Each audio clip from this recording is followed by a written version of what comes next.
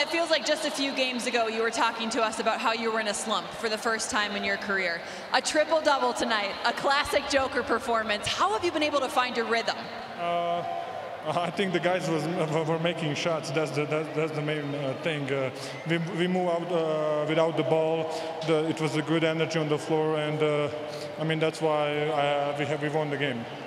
When this team attacks, when you guys play downhill, how does that open things up for you offensively like it did tonight? I mean, not just for me. I think we have really athletic guards, and they can do a lot of things, especially in the fast break. And that's our goal: to defend and run the floor. Was your dunk hanging on the rim or Jamal's pass off the backboard to himself for the dunk better? Definitely mine. Definitely, no question. Did you teach him that? Because you've done that pass to yourself off the backboard. I need to copyright rights. What's the name of the copyrights? Yeah. The fans were with you guys tonight. Another game at home tomorrow night. How did you feel them, and what will you need from them tomorrow?